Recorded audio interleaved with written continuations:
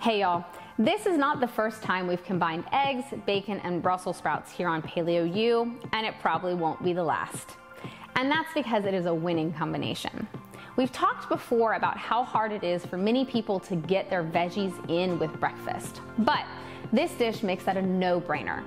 And if you've got a picky eater you're trying to feed, bacon is a great way to get people to try veggies they may think they don't like.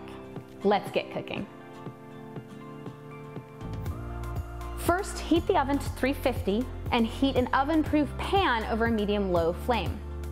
Add the bacon pieces before the pan fully heats up and cook for 5 minutes. Once the bacon has begun to crisp and a fair bit of fat has been rendered, add the onions and cook for 10 minutes or until fragrant and beginning to turn golden.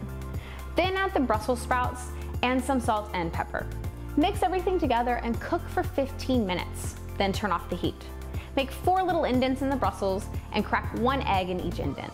Sprinkle with salt and pepper. Cover the pan with foil and place it in the oven. Cook for 20 minutes or until the eggs are done.